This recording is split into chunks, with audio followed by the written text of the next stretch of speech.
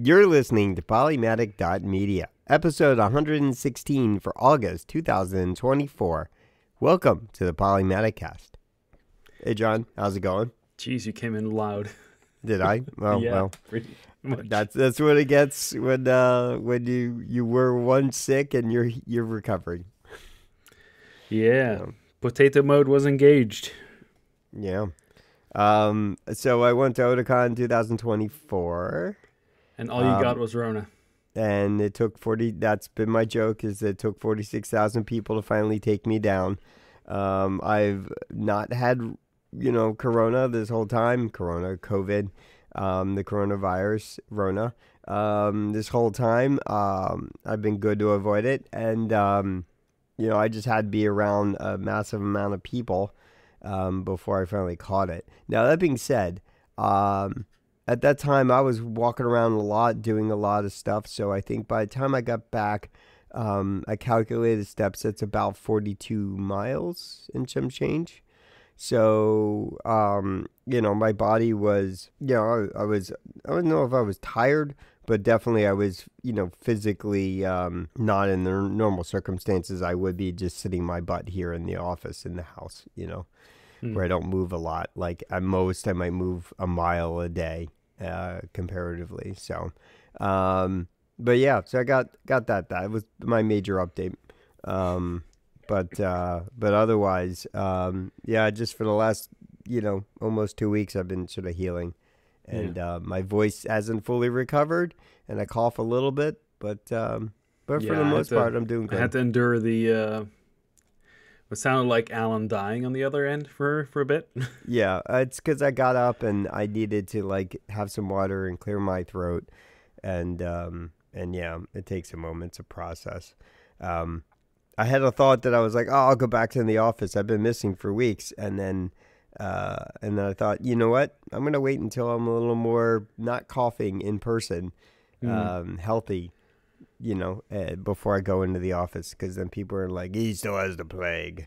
So, well, you can work from home, right? Yeah, I can. Yeah. I'm supposed to go in a couple of days a week, but there's really no one complaining.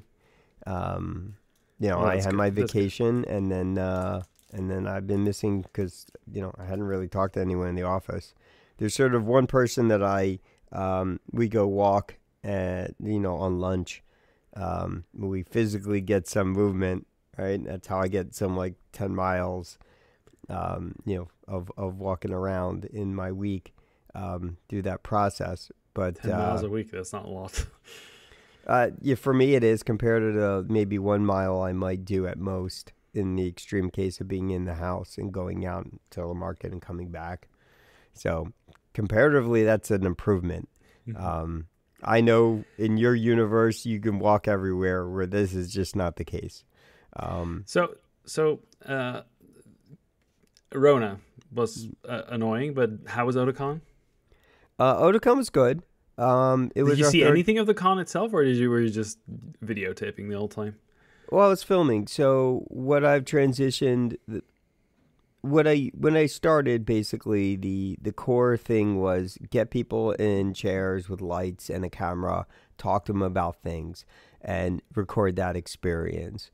Those are interviews, and that was the starting point of figuring out maybe what the core content was going to be for anything that we were going to cut. And that was good, and it helped me produce some edits that were self-contained, because I got multiple people talking about similar topics or similar perspectives from the same kind of thread line. And as a result of that, I was able to make some cuts from that. But for the most part, I learned that I got to a level of difficulty of getting people of note to be able to stop, not freak out while they're at the con, because, everything is on fire, and they're always alert, and getting them to stop and isolate and just chill with me for an hour to talk to me became difficult. So I found myself roaming around looking to capture B-roll. So I did that for a few years, and then I caught some stuff where I was following people, and based on that, I was able to capture some other material that was really useful, which was kind of part of what I wanted this thing to evolve to. And so I started doing a lot of that. And then I realized the compliment of putting them in a chair to talk about the thing that I caught while I was following them, that urgent, issue, and sort of follow them like it's reality TV kind of thing where I'm behind them and you can see what's going on. Seemed to be a combination of both those pieces together. So I found myself in the last few years that I roam around a lot. That was the point of going through this whole diatribe of explaining that to inform that. So that I did a lot of that. And so this year, I got a chance to go into something that Otacough has that's called the Maid Cafe. There is no photography, no filming that's allowed. But I'm staff, and I talked to the two people in charge of the event, and they allowed me to come in and take pictures of stuff, take video. And then I got one of the two co-department heads to sit down with me for an hour and talk to me about the Maid Cafe. And so that's the example where I'm going to take that B-roll and I'm going to take her sitting down and talking to me about things. And I'm going to have things to show while she's talking, not just you looking at her in a chair talking to me with a white background. So it's things like that I was, as one individual, been able to capture more of effectively. And so for me, this whole sort of I'm walking around, but I'm being much more targeted about my time, to do that. And we have another department called Cosplay Rescue. Repairing cosplay stuff? Yeah. And that was, I don't know if that was, it came from other cons. I definitely know it came from somebody who, look, if you do cosplay of any degree, especially if you have like large wings or something like that, you're gonna be walking around, things are gonna break, and you can only carry so much stuff with you, or you have a friend who literally is chaperoning you everywhere, and you only have so much repair kit. And they literally created a whole department to help people. So you come to Cosplay Rescue and they'll help you fix your outfit, your cosplay. And pretty interesting group. So anyway, I went in to talk to them, and so that's somebody I'm going to feature next year. These are little kinds of things I'm doing as one individual. I get people in chairs, I talk to them, and then I go follow them around for a bulk of a day. Wouldn't it be interesting if you had like a second, like if you had like a end of Otacough video that you guys could post at like at the end of the. So they to recap. They do, and they have something called closing ceremonies. So closing ceremonies is really just to give the membership details and to talk about all the highlights and show the winning AMVs and show a bunch of video and media productions. And then that also includes a closing reel from the con coverage group, the media productions group. They roam around looking for all the awesome cosplay and awesome things that were going on, and they capture a lot of material, and they stress up until that 2:30 to cut basically a music video, and they do a pretty phenomenal job at that. But that group used to be, its design was to cover more, was to document more, and then it eventually devolved into, let's just show the fun stuff that happened at con by the end of con. And that's like a little recap video. I was talking about Maid Cafe, and I went in and I was talking to one of the heads, and I said, okay, this is what I want to do. This is what I capture. I know that when people walk in, you do the greeting. I want to capture it multiple times. So every time there's a new greeting, I'm going to capture it from over here and over there and over there and this angle. And she looks at me and she goes, I got an idea. You're going to be our first greeting. So what we do is I walk in and with the camera and the gimbal, and they went and they did the whole thing for me, and I flew right through them, and it was amazing. And I gave that over to the media productions, and it shows up in the closing reel. Nice. So there's little things like that. So the plus points were you got a lot of footage, and the negative points you also got away with Corona. Yeah. I made sure this year though I wasn't running around ragged. I made myself stop and sit down. Now I was also part of a group that put a 30th year museum together. So when I wasn't filming, I was helping them build the cabinets and put that museum together. And so I was in there a lot. So I had a place to kind of hang out aside from my own secure room where I have all my gear. But I sat down with people and, I made myself pace a little bit, right? So I didn't kill myself. So the one thing of note that I wanted to talk about briefly is in the 30th museum, the room was big enough that basically the 1994 convention fit entirely in that room. So one of the Easter eggs that we did is we laid down tape where they did the layout of the 1994 convention in tape all on the floor. And as people were walking through the different, sort of little exhibits of the years and looking at the cabinets and stuff, there was a little thing where it says, oh, this is where registration was. This is where a dealer's room was. This is where, I heard from one of the founders what he had said is almost as a joke. He had thought about coming into the museum and pulling up a chair into where ConOps was, convention operations, and just sitting there during the length of the museum. So it was pretty interesting. And once people realized that they were walking through the different areas of the 1994 convention in this one open space, gives you an amazing amount of context. So pretty good. It went off really well. And my stuff was exhibiting a little bit, in that room as well. And, so pretty good. So, sorry to jump right into that, but that was really all my stuff, aside from, surviving, the Rona. Yep, Rona-chan got you. Yeah, finally. Well, yeah, so last time we had a plan to record, some stuff happened, and I was really tired because I didn't sleep that night. Mm-hmm. And because I was doom scrolling on the internet because somebody did something bad.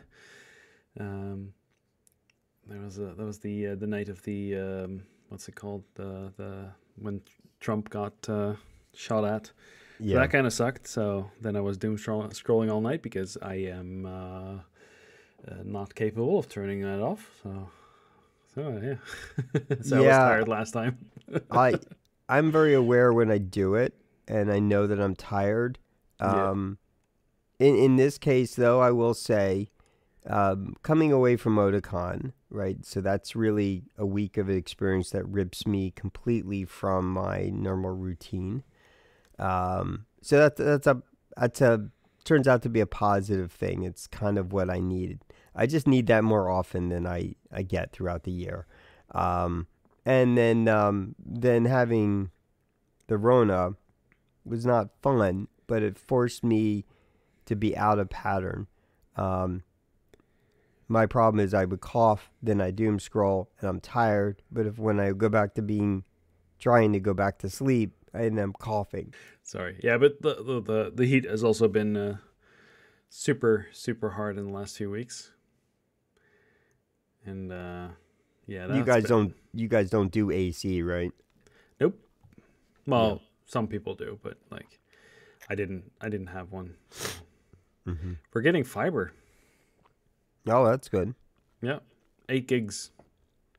Okay. At least that's what's possible in my apartment. So, but they're gonna have to drill through the floors to get to the apartments. So. Yeah. Um, I don't know. They offer higher amount, not 8 gigs for me, but I'm at 1 gig and that's been fine. Yep. So my plan is to go for 2 gig, and then if I want to, I might be able to upgrade later. But then again, like in a couple of years, they'll say, "Oh, we got 10 gigs now," because Well, it's just fiber. the advantage for me has been I'm the only one here. 1 gig has been plenty for me, and the price on it hasn't really. It's gone down a little bit. The price on it's been stabilized, and 1 gig is plenty. Yeah. I think I can get up to 2 gig at the moment. So Yeah. So and then the heat was a little bit too much for me, and I was like, yeah, okay, we'll skip. yeah, And then we wanted to record after you got back from Otacough, and then you turned out to have Rona. So yeah, so we shifted another 2 weeks, I think. yeah, we're about Yeah. halfway through the month. Yeah, 18th right now. Yeah. So yeah, I got a drone. Bought a Yeah, new I drone. saw again. Again, yes. So when do you think you'll sell this one? I don't know. Yeah, I've been playing around with it, but now you have to have like a not a certificate, but like a ownership ID on it. So there's some new rules. So that they kind of make it less fun, but it's still a nice tool to have. That's probably a good idea for people that, something gets lost or gets caught in a tree. Yeah. We also got like a big new projects at work, and this week was insane. We had so Monday evening there was a routing problem. They were messing with some network stuff, and where we host some of our stuff. On Wednesday morning, I get beeped out of bed at 2 a.m. in the morning. Yeah. And then I had to spend the rest of the morning, trying to figure out what's going on. And I pretty soon found out, hey, the Amsterdam Internet Exchange is misbehaving. So, yep. Then I had to go chase people, and then they didn't respond until 9 a.m. in the morning, which really sucked. You should be monitoring this. This is something you should be monitoring. But yeah, we poked them and we said, hey, we don't want this to happen again, please. We already put in some warnings. Like, this is not cool. You should have seen this. Initially, I wanted to do like the worst stuff we've ever bought or purchased, but I think that Alan is not going to survive much longer. He keeps coughing like this. I'm good now. I just have my little fit where I have to kind of clear it out, and I'm good for a while. Because of that political problem, it's turned to a good positive favor here in the U.S. So there's some hope again. So younger people, who could have thought that was a good idea? Yeah. I think it's the political burnout that I think the country's been feeling, and that we just kind of needed that shift. Except that the first offering for it was not a positive one. So, and we've been feeling the repercussions of that for a long while, and now we're in a place where maybe it will turn for the positive. So we'll find out. You'll find out. I know. Look, I would have never thought the rest of the world would be as invested in what's going on in the U.S. If it wasn't for you sharing your perspective. I get that the U.S. does impact other parts of the world, financially with exports and whatnot. And I don't think we're that special child with a blue ribbon all the time for participation. But unfortunately, U.S. does have impact to other people outside the U.S., and people do take interest. So aside from the dramatics and the comedy that comes out of it for you guys, but it is our hell, and so, and apparently it has a world stage that's interested occasionally. So. It's been very interesting to watch all that stuff happen again and again and again. Yeah. And also, again, from your perspective, realizing that Europe is not much better a lot of the time. So what do you mean? They have their own political drama, and and what was in Toronto, mayors that love cocaine and have all their drama. And But Toronto is in Canada. I know, but what I'm just saying is there's other parts outside the U.S. But you said Europe. I did say Europe, but what was this whole? There's a whole bunch of drama in France. There seems to be a lot of drama in France a lot of the time. A lot of drama in Spain. There's always drama everywhere, but the difference is that eventually people make a consensus and they figure it out. But it doesn't seem to be fixed ever. No, across the pond. It's like an eternal fight. No, it's been an evolving problem for probably decades. So no, definitely decades. Been around to watch it, so it's not been a positive thing for a long while. It's not getting much better. And then there's lots of tech stuff that happened in the meanwhile. I think we had CrowdStrike. Oh yeah, what else? Happened. A bunch of weird Twitter stuff that I don't want to go into. Twitter stuff, Google, Apple rearing its ugly head again. Malicious compliance is what I heard some people call it, and then it makes perfect sense. And I again, as being a Patreon creator, I got sort of the message from Jack, like we all did, about about how Apple is like so here's the thing. If you have someone that is on Patreon that you want to support, just go to their website, Patreon page, and go ahead and just do your pledging, your subscription stuff there. Don't do it through the Apple iOS app, because Apple will take 30% cut of Patreon's. Like, Patreon only takes 8%, but they take 30% of the entire thing. Yeah, and so Patreon has offered us all an option. I just said, okay, well, let it lean on the person that's using the iOS app, because my message will be just what I told you, which is go to the website and do your billing there. Don't do it through the iOS app. Until Tim Apple decides that. Well, he can't, because they're going to do the browser. Well, you just don't do the browser on your phone. Do it on a desktop. Mm-hmm. And you don't have to use Safari. Go ahead and use, go use Chrome or something, and don't use the Apple Wallet. Then they use the Safari on their MacBook. Don't use Safari, and don't use the Apple Wallet on your phone and or your desktop, and you will not be going through any Apple billing. That's it. Yeah, that's otherwise you're cutting into the. I love their hardware, and their software is pretty okay. The problem is the whole. You want to be in control of everything. And this is where Europe comes in as a positive. I'm just waiting for them to come after them for that too. And then now we'll shut it all down. It's not like, Apple doesn't have trillions just sitting around in the bank. And I'm sorry, their bank in Ireland. So the thing is with their whole USB-C thing, I bought a drone, right? Yeah. My iPhone 15 has a USB-C. Yeah. So you'd think that the cable would work, right? The USB-C to USB-C? No, it does not. So when you plug it into your when you plug it into the controller, you have to use a little Lightning to USB-C converter. So a female Lightning to male USB-C to be able to plug in your phone. So they're not allowing data over it. That's stupid. Another side little thing.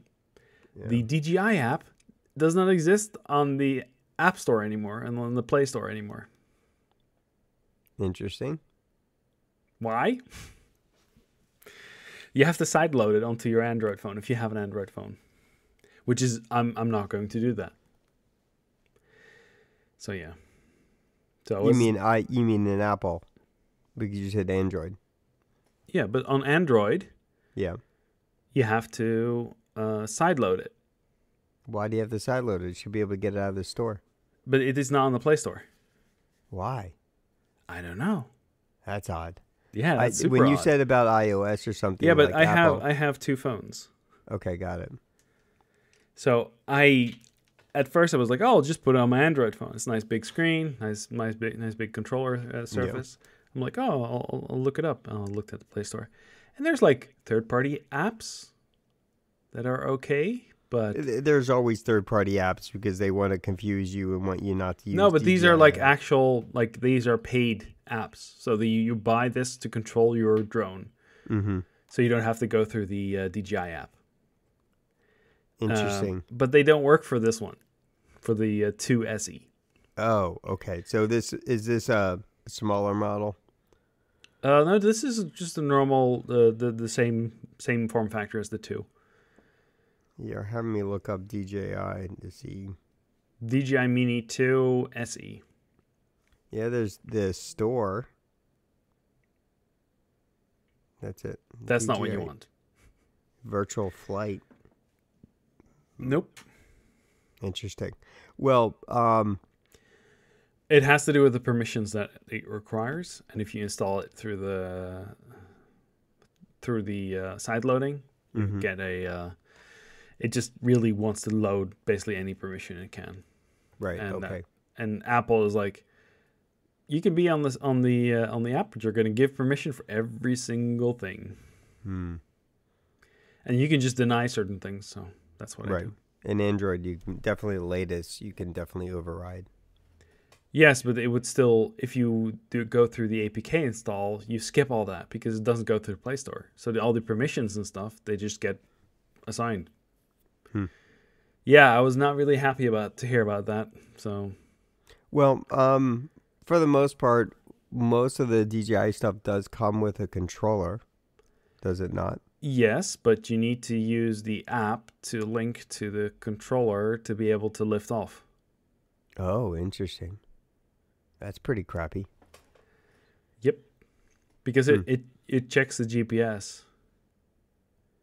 And it uses the internet to see if you can fly in that area. Okay. It's like for airport safe zones and stuff like that. Right. I understand. Yep. So I've been playing with that. What else? Yeah. Plenty of crafting. One of the things that I did as my technology upgrade for this year for Otacough and the dock stuff. I had, over the course of time, I bought the Rode Wireless Go's, the original ones, and they were pretty good. They work wirelessly. They don't record locally. And then they came out with the 2s, and I bought those. And they made a couple hardware revision updates, but I found in prior years they're really kind of unreliable. I had set them in a mode to always record. And getting those files back off or being able to export them, you had to use their app, and it just takes time, and it was just complicated. And then their competitors came out with newer hardware where things recorded more reliably locally. It didn't require you to have all the silliness of like having to use their app to convert it to WAV or MP3 or whatever the format you wanted. And you didn't have to go through all that stuff. And you would need an app on your phone to configure it or an app on your desktop to configure it. It's always a pain. And one of the things I got a little upgrade for the Wireless Go 2s was I bought a third-party dock that had a battery in it. So I had a hard case where I could put them in there, and, it would basically charge them. Right. And that, it's kind of clunky, but it worked. And then this year, getting to my point, was I got the wireless Pros, the Rode Wireless Pros. And that comes with a case, comes with 2 little cases, one for all the accessories, one for charging. It's also a dock. So you put stuff back in the case, and then you plug that into your desktop or your phone, and you can then, not only configure the devices, but you can pull the files off directly. You could also just plug this in, and it shows up as like USB drives. So you could just copy the files off right there. But his storage is integrated into the device. The storage is in the physical device, yeah. Yeah. Okay, Not so in, there's no SD card or something. no, not at all. But it has plenty of room on there.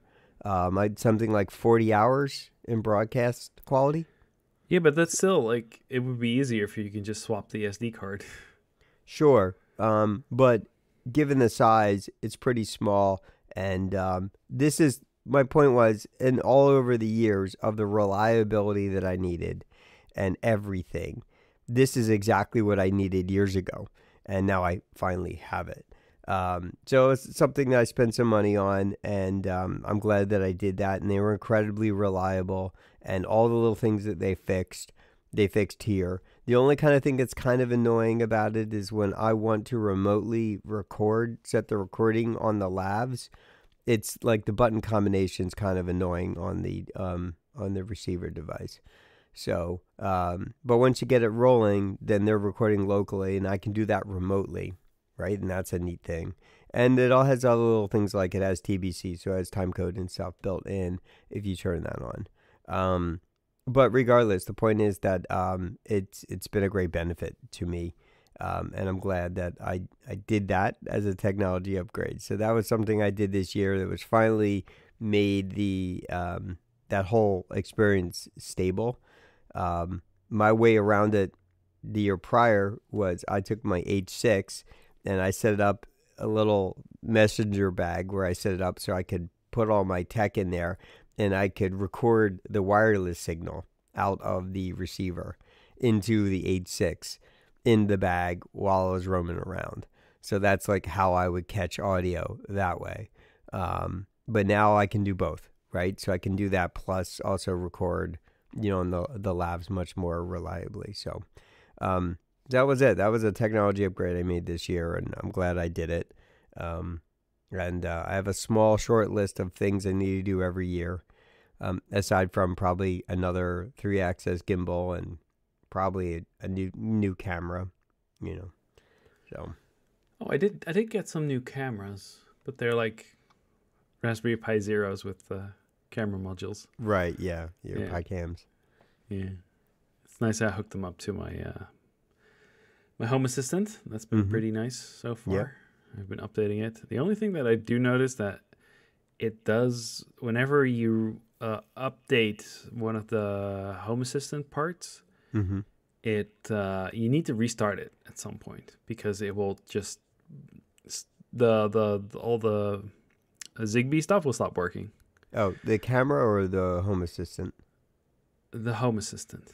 Oh, when you okay. update the Home Assistant, sometimes the internal networking stops working. Oh, interesting. I don't really rely on the Zigbee part of it.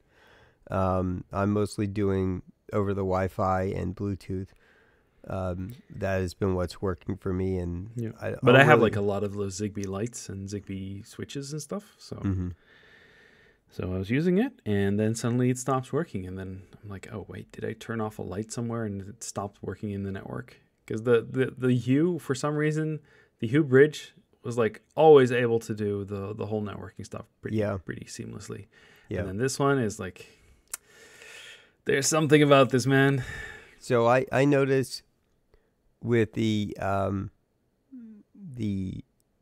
other Home Assistants, we'll do it that way, not so incredibly reliable. But Home Assistants has been pretty consistent. The only kind of thing that goes offline is I have a rope light.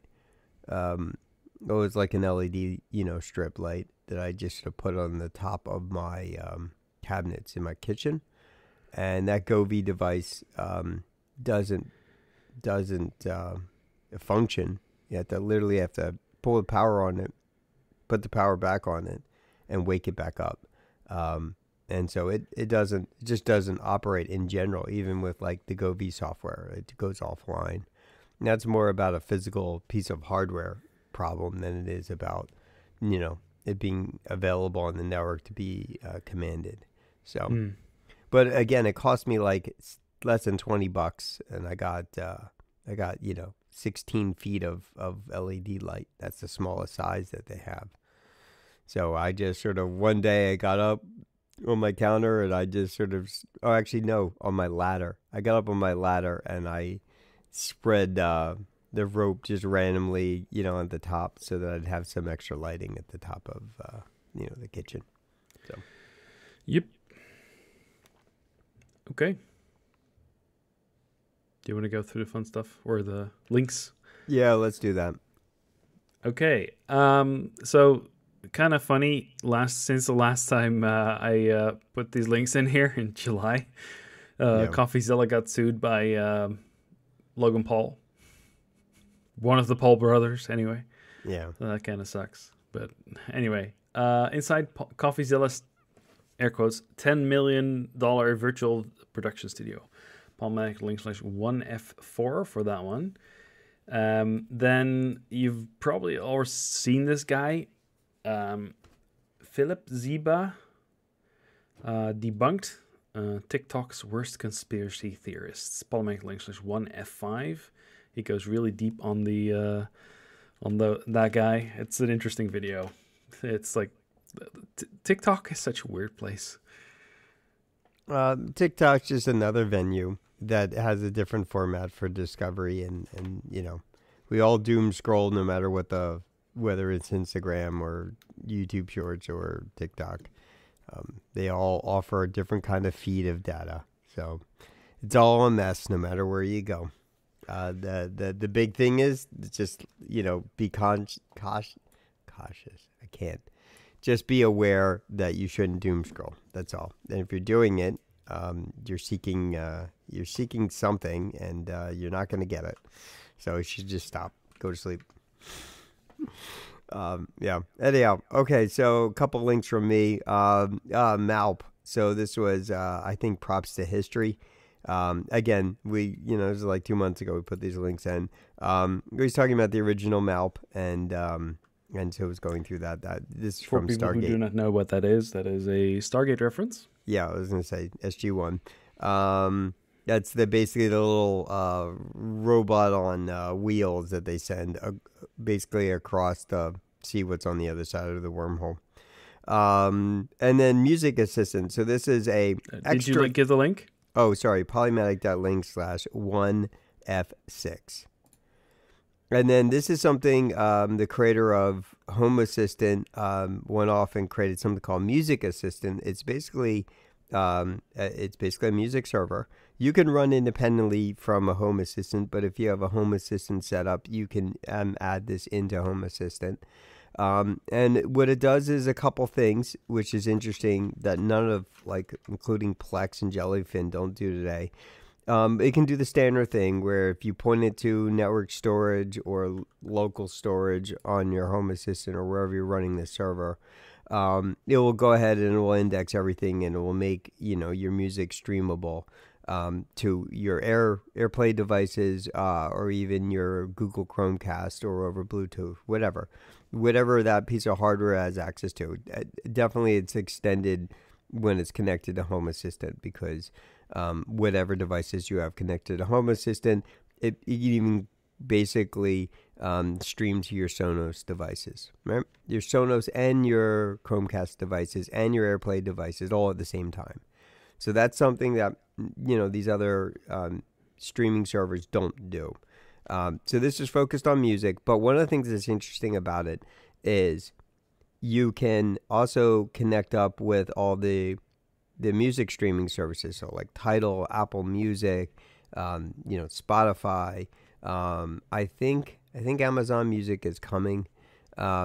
So I would think that if you have Spotify, basically you have all the releases, right? But if you go to Tidal, I think Beyonce, maybe a few artists have their exclusives over there. So these streaming services really don't. They're all the same. They don't really have anything that's unique on one network versus the other. But one of the things you can do with Music Assistant is you can go over to your Spotify list, And you can go ahead and put stuff into a music assistant playlist, and you go over to Tidal and do the same thing, and then over to Amazon Music and then Apple Music, and you can go ahead and basically build your playlist from the different services and intermixed with your local files if you want, and then you can stream them to any device. And more importantly, it's not one playlist to all devices. You can have different playlists for different devices. And that's it. Music server, music assistant. And so I thought this was great. And then it enabled me to basically mix some local stuff plus, Spotify stuff and put a playlist together. I found it pretty interesting. Only works inside. You can't, remotely listen to your music, to your devices that way. And you can also listen to that on your phone. It does consider that device as a player. Polymatic.link/1F7.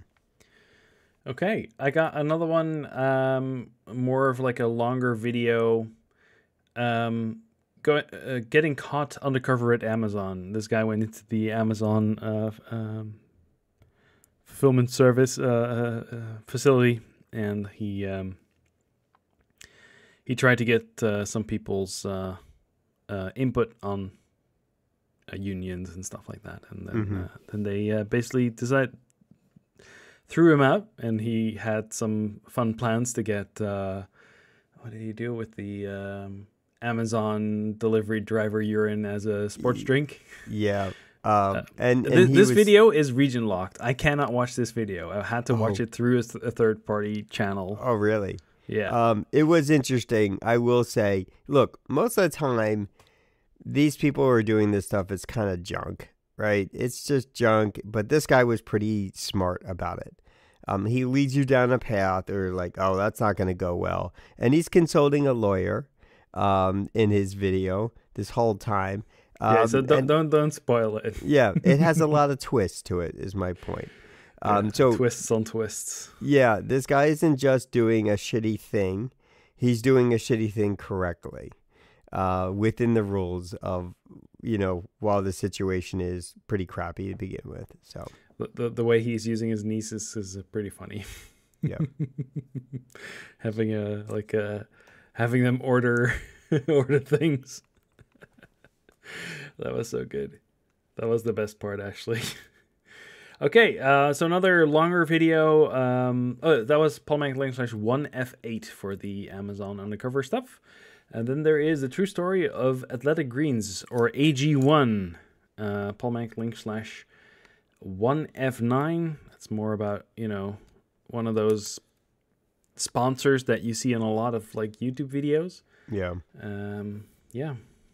Look, it's not surprising that there's bad people all over the place, but it seems to be some of these sponsors, like was it the one with the knives, the one with the it's all the same stuff, it's all the same people.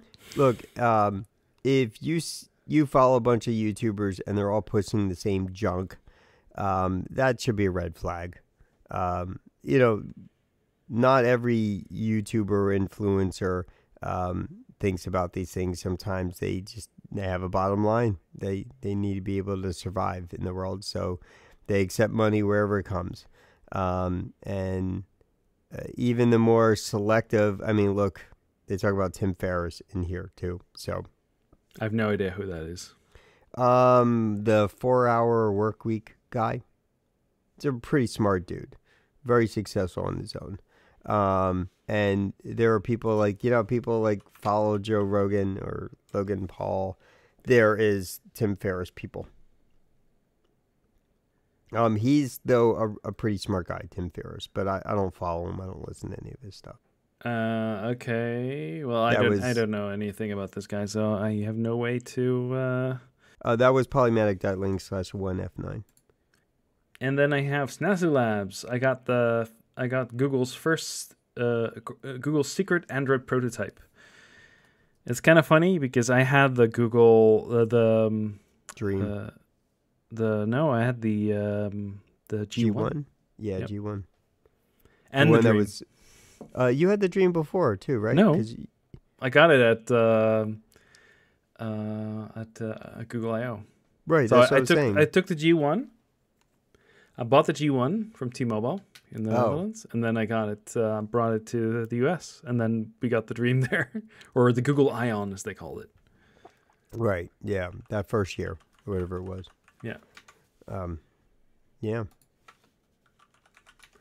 yeah, that pretty was a interesting set of history. Um, I mean, I was aware a lot of this stuff was going on, and so, every Apple fanboy is like, "Oh, Apple created no, Apple created something," but they certainly weren't the inventor of a lot of things. In fact, they're often not the inventor of a lot of things. Their partners are the inventor of a lot of things. So you get all these new fancy technologies in their iPhones, and Apple had very little to do with it other than they're saying, yes, we want this in our thing, and we want it exclusive for the first 2 years. So if you look at some of the photos of the Google Ion, some of the photos are of my hands. Because I sent some photos to some people that were doing the articles. mm-hmm. Yeah, that was kind of fun. Yeah, that was Polymatic.link/1FA. That's when Twitter was still young. Yep, those were the days. Yep. Where there's a lot more. Well, I don't think Twitter was ever innocent, inside or outside, or the people that are on Twitter. So everyone was always looking for something. Speaking okay. of bad people. Yeah. So I had 2 videos, right? These are interesting if you're really interested in SpaceX and this whole thing. What is his name? Tim Dodd? Is that what it is? The guy who runs Everyday Astronaut. He also did one with Blue Origin recently. That's the latest video. But these are 2 videos. It's all part 1, part 2. Part 1's more interesting. Part 2 is a little less interesting. This is where he is going and walking through with Mr. X, and talking about building these massive rockets, and they are indeed massive. Even we should just go back into doing space stuff. That would be so much better. Yeah, but there's a lot that goes into it, and the scale of these things is incredible. Polymatic.link/1FC 1FD. I worked for a company a number of years ago. I was in one of their Texas facilities. It was one of the newer warehouses that they built, and it was only like, I don't know, something like 4.3 million square feet or something, and it was massive. And there was a 50-gallon trash can that on most people is like 4 feet.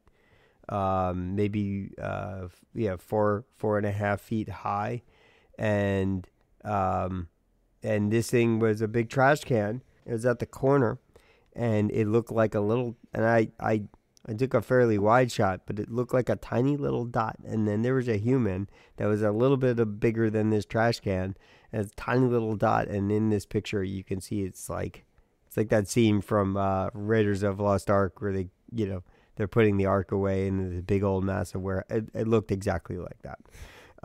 So that place is tiny compared to the stuff they're doing at SpaceX and in all of these massive warehouses. And that rocket it's humongous. So, but it was an inside look. Also, as someone who's doing documentary stuff, it shows you where you just don't need a lot of hardware and a lot of people to make this stuff work. So it was interesting from that perspective as well for me. And then last, Orla came out with another song that's on her latest album that she's basically going to be touring in the U.S. So Polymatic.link/1FE. Before I went to Otacough, this was on my brain. This song just kept looping in my head. So there you go. Okay. I think that's it. We went through all the links. How are you feeling? I'm feeling okay. I will be happy not to talk for a while. Yeah, yeah. Be very happy you don't have to deal with all the coughing on the audio stream here. Just needed some more for you. There you go. Yeah. So I'll put that at the end. That's where you use the silence feature. You select an area and you silence it out. Nope. Anyway, so you can find Alan at Polymatic.link/Alan. You can find me at Polymatic.link/John. Or for feedback, you can reach us at podcast@Polymatic.media. Our website is Polymatic.media, and you can find all our links. And I hope you tune in next time.